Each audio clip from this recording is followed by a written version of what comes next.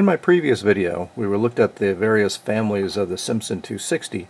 I kind of recommended against getting one of the later two versions, the Series 7 or Series 8 like this model, because these two included a reverse banana for the probe interface, and it was just difficult to find probes for this, so I recommended looking for a Series 6.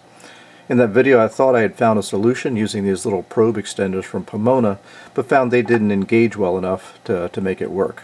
So one of the viewers said, well, maybe it's just the extra plastic that's on this adapter that's causing the problem, and why don't we just remove that. So I filed off one on the red one here and gave that a shot, and certainly it makes it engage deeper, but you'll notice there's a little bit of play in it, so it's not making a good solid contact to the plug on the inside. So, well, almost there, but still not quite. Now yet another viewer recommended another probe adapter, this one found on Amazon here, and the nice thing is that this little raised shoulder here is small enough to fit in the hole, and that works. And it still engages the pin, but there's still a little bit of play in it, so it's going to be a little bit of an intermittent connection. So, well, again, close but no cigar. Now the problem with these adapters fitting just a little bit loose is that the pin that's in the meter is not exactly like a typical banana plug. The banana plug has got some kind of leaf springs on the side that give it a good solid connection when you put it into the jack. And the pins that are inside the meter are really just a 4mm straight pin, so they don't have this little spring engagement on it. It turns out we can solve this remaining problem pretty easily.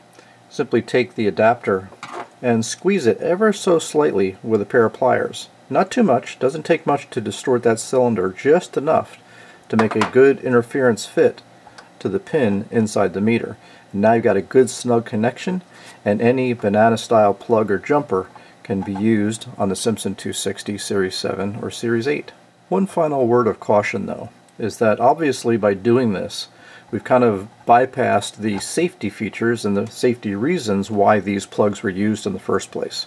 So my advice is, if you're going to do this, use this only for the relatively low voltage applications. If you're going to be looking at doing any high voltage work, 250 volt scale, 500, 1000 volt scale, etc., I wouldn't recommend using these because they may not provide you all of the safety protection that the proper leads would when used in those jacks. Another viewer on the previous video pointed out that Probemaster makes a set of test leads that have got the reverse banana plug on them, and they fit the Series 7 and Series 8 Simpson meter, and they're less than $20, so it means less than half the price of the original equipment Simpson leads.